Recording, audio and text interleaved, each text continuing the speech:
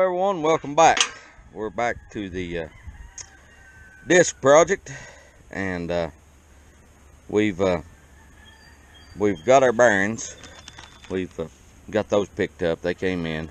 Guys got them for us really quick. So what we're going to do is the other day in the video I showed you removing one of the bearings from the block. I'm going to remove this one, and then I'm going to show you how to put them back in, and we're going to get this thing put together back in the field. This video is probably going to have some wind in it. I apologize for that, but bear with me, and we'll see if we can get this bearing knocked out and get the other ones in put back in. I don't know if you can see it on the camera or not, but there's a little notch here and a little notch here, and that bearing turns in and rolls like this, so that's the way it needs to come out. You can see the notch where my thumb is on this one. I hope it's the shadows, maybe right there you can see it. But let's get this knocked out and go from there.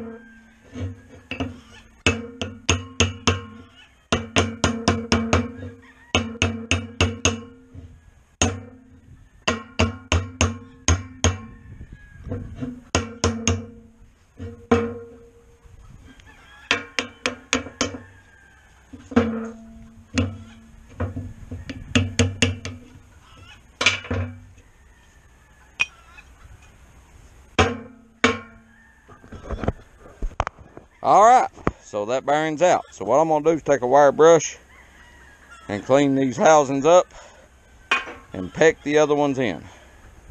And that's what we're going to try to do. So hang on. I took a wire brush and cleaned that out a little bit, and I rubbed just a little bit of 30 weight motor oil in there just to help it go in a little easier. Now this may or may not be the proper way to do this. Ideally, you'd probably want to press this bearing in. I don't have a press. I do have a vise, but I'm still going to have to set it in with a hammer and a punch. Now, taking a hammer to a brand new bearing, a nearly $50 bearing, is usually a bad idea. But we're going to do what we have to do to get in there, and we're going to try to do it properly. So let's get started with it. I'm going to set you guys right here. And like I said, there's some wind. Alright. Notches in our housing. This is our new bearing. Bearing goes in like this and it turns. See how it started to turn there? Now what I'm going to do, I'm going to set that outside race against something like this, and I'm going to peck the housing.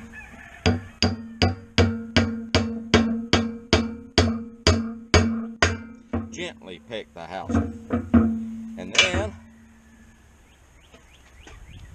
I'm going to use a brass hammer, and I'm going to peck that race.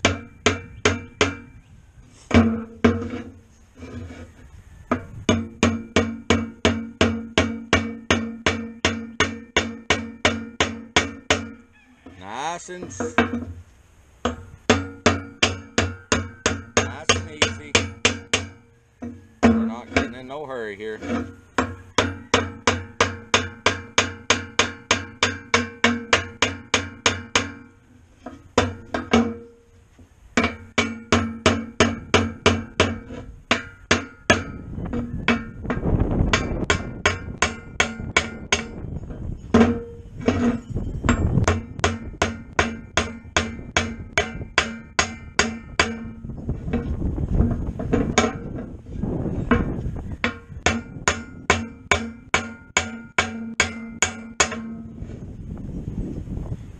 Okay, we've got the bearing in to that point. Now when I'm trying to hit the race, I'm hitting the actual